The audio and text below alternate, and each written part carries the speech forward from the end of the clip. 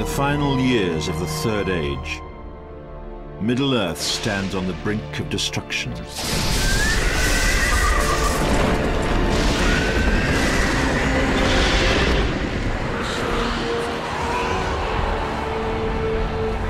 Free Peoples are under threat from Sauron, the Lord of the Rings, who prepares his vast armies for war.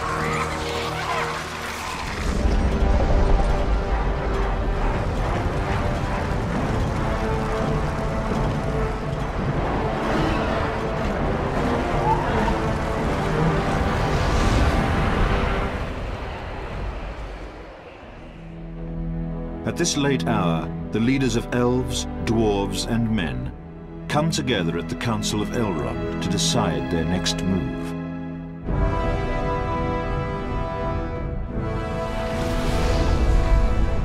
After the Fellowship is assembled and heads south to destroy the source of Sauron's power, the remaining leaders prepare for the Dark Lord's assault upon the northern lands.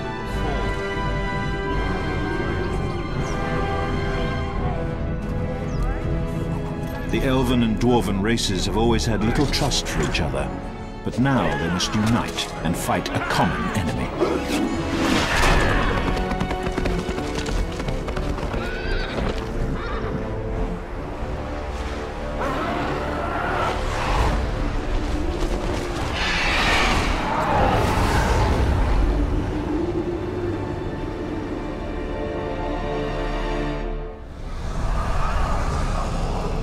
Dark Lord Sauron's influence spreads far across the lands of Middle-earth. Goblins descend from the misty mountains. A vast army flows from Dol Guldur, his evil fortress in Mirkwood.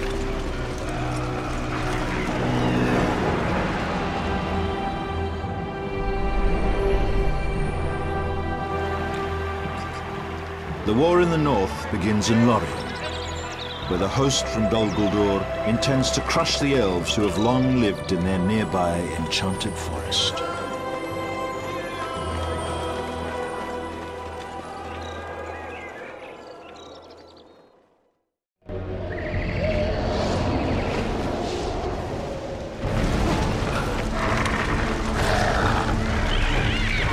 The elves of Lorien have been driven from their enchanted forest.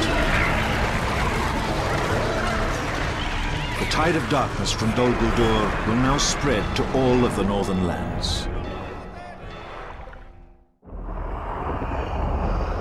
Sauron has influence on all things untamed.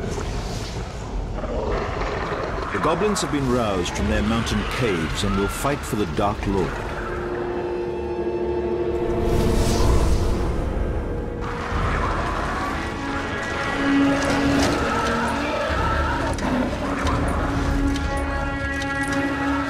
Even now, their armies advance on the ancient elven port city of Mithlond. Sauron also sends the corsairs of Umbar to attack from the sea. Once this port is destroyed, the elves will have no hope of escaping to the west. The remaining elves have scattered into the hills.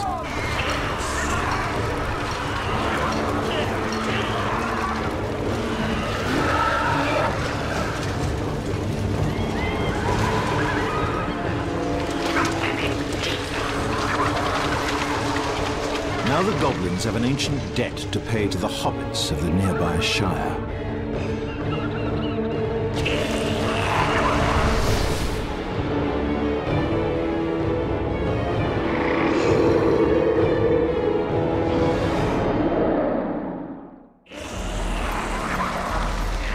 Long ago, a great goblin chief led an army into these lands known as the Shire.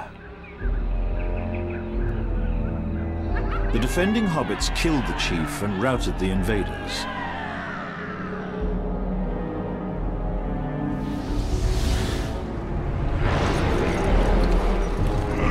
The Battle of Green Fields has not been forgotten by the goblins and their kind. Now their leader returns to the land of the hobbits with a determination to triumph where his ancestors failed.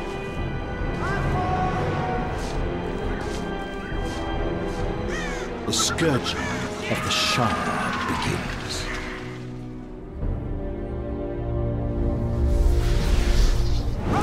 The goblin invasion appears to be unstoppable.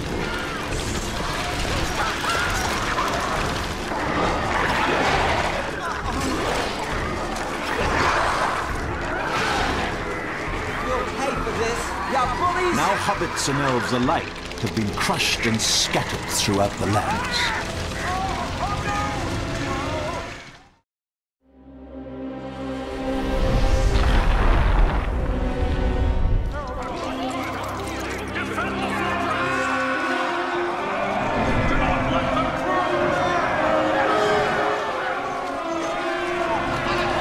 Dwarves and men are making a stand in the abandoned stronghold of Foremost. The goblins seek to destroy the defenders and take this ancient fortress as a prize. As the goblin hordes ravage the western lands, Sauron's forces from Dol Guldur spread north into Mirkwood.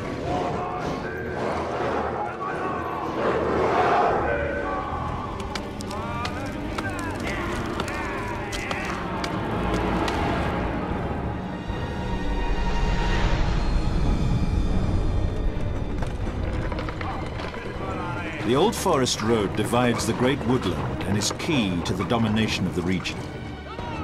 The Wood Elves of this forest, led by King Thranduil, have long protected this road. They will not give it up without a fight.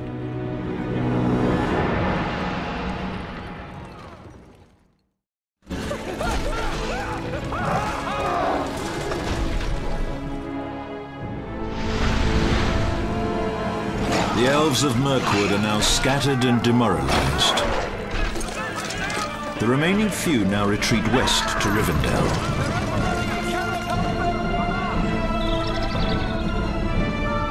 The time has come for Sauron to bring the war to the dwarves.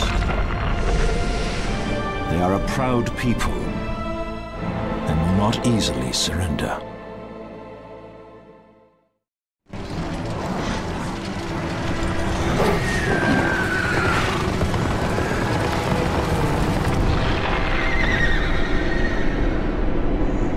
The mouth of Sauron enlists the Dragon Lord to help root the dwarves out of Erebor and rid them of their king. The coveted mountain fortress itself will be given as a prize. The time has come for dragons to fight for Sauron.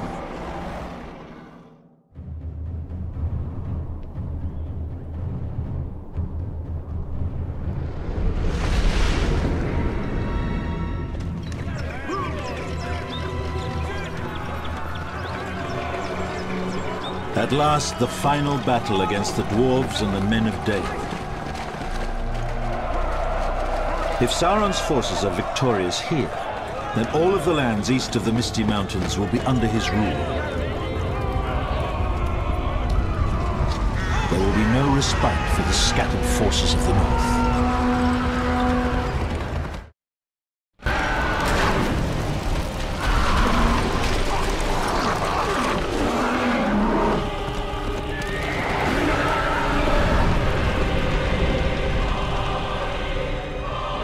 Just as the dwarves were long ago driven from the mines of Moria, now they've been purged from their mountain home in Erebor.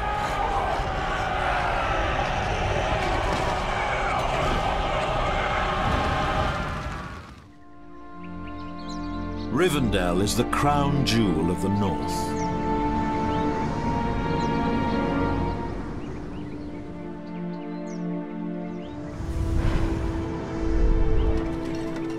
This sacred city is the last refuge for the free peoples of Middle-earth.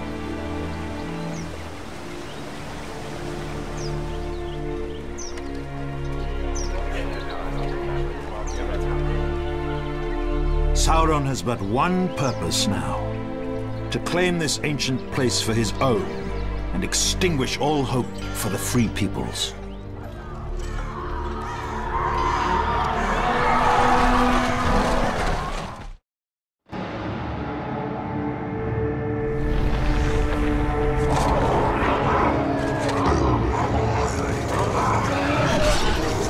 Sauron's reign over the northern lands is unopposed, as the leaders of the free people are no more.